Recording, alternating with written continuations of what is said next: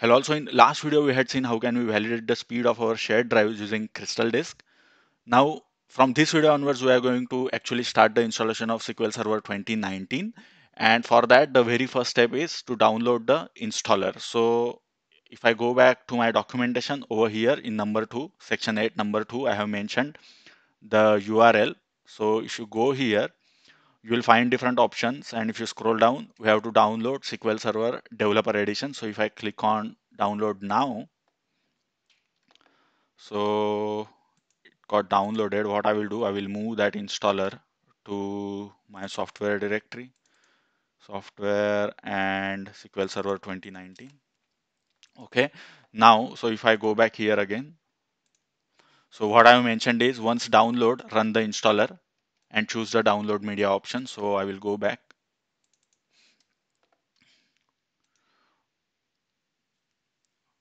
Okay, now I will select download media option. And here, so if I go back, I will select download as ISO image and I will specify this drive. So okay, G Softwares and SQL Server 2019. So what I will do, I have already, it's already selected ISO image and I will specify. So it's in my software directory under software SQL Server 2019. Perfect. G Software SQL Server 2019 and click download.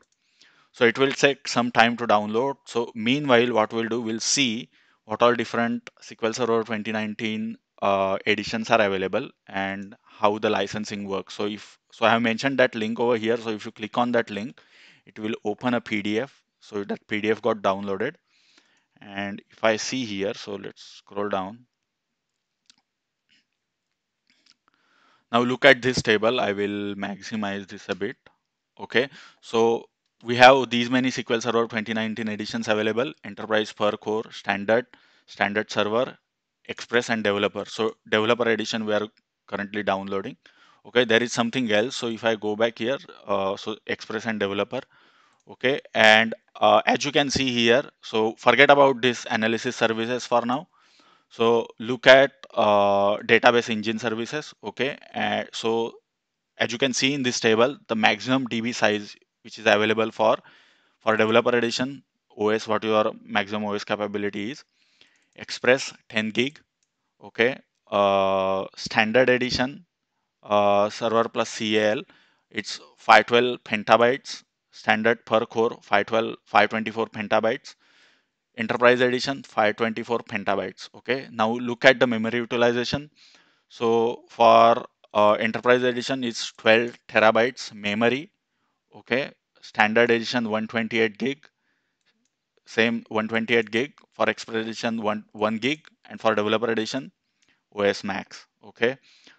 Similarly, look at the compute capacity. It's for enterprise OS Max. Standard edition lesser of 4 socket or 24 cores. For standard server plus cal 24 cores limit, max 24 core you can say. Express edition lesser of 1 core or 4 lesser of 1 socket or 4 core.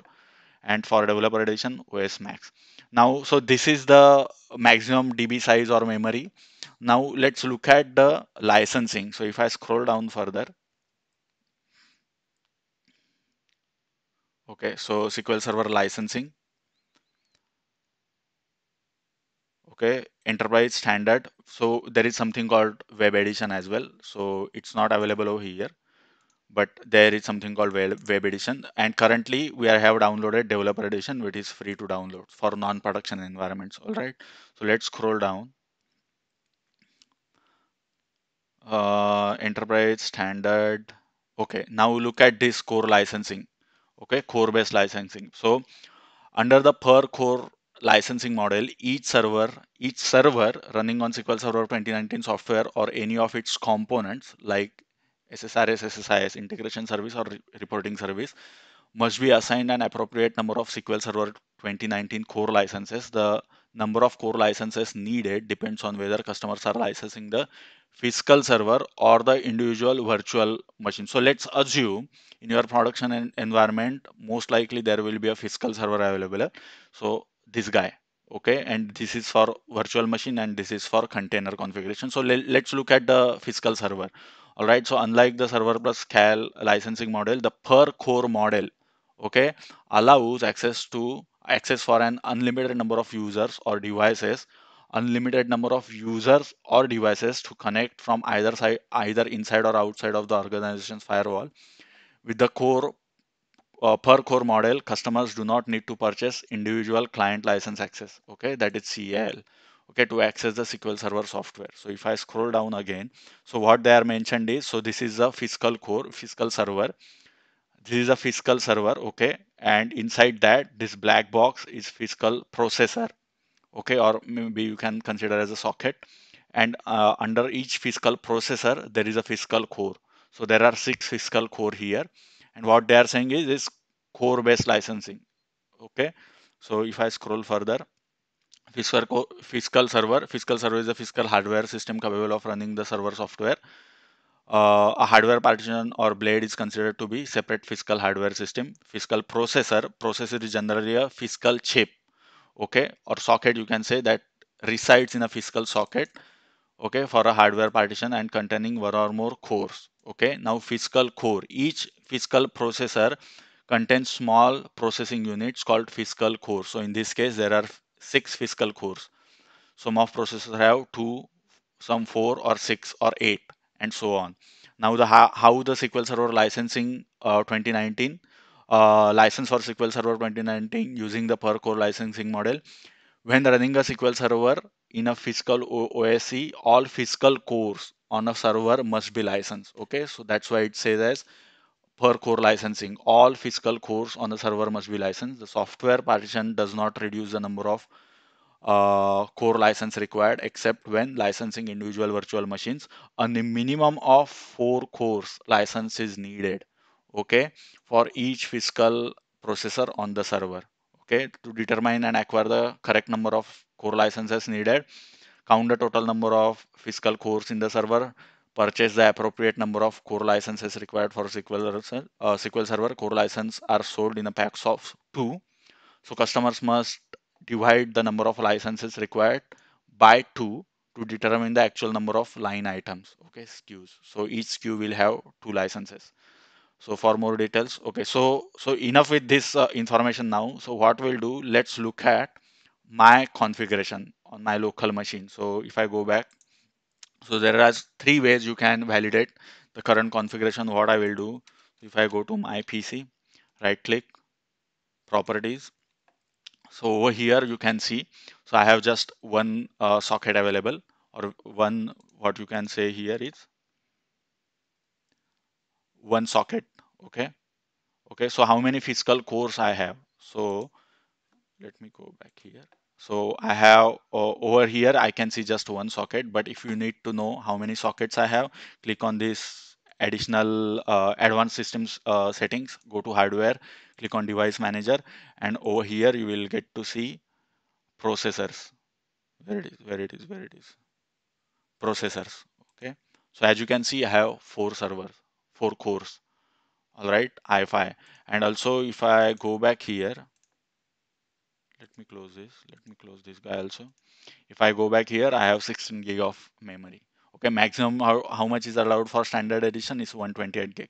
Okay, I just have 16 gig. There is another way. So if you right click, go to task manager, uh, go to performance tab, open resource monitors, and click on CPU.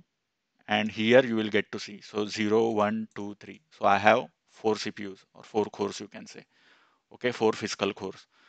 Okay, and okay, so that's all. So let's go back to our installer. So I hope it must have downloaded. So downloaded successfully. So if I close this guy, or I can open the folder. So over here, the ISO image got downloaded. Now our next task is, we have to copy this ISO image to respective nodes. So what we are going to do first is, we are going to install our SQL Server 2019 on this node, node 1. Okay, so what I will do, let me first log in. I will close this guy. We don't need this one. Okay. Let me go and log into node 1. And I will log in as my ID, domain user. So MAGOGATE, MAGOGATE, and PA password #123. Perfect. And what I will do, let me go here and I will create a new directory under C. Maximize this. I don't need this. Let's close this guy. Okay, and I will create a new directory, software, and I will copy my ISO image. Copy. So it's copying ISO image. Once it gets copied, we just have to double click on that. Perfect.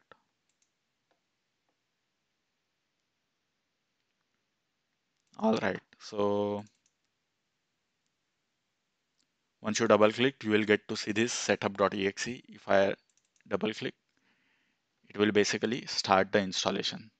You will get to see different options.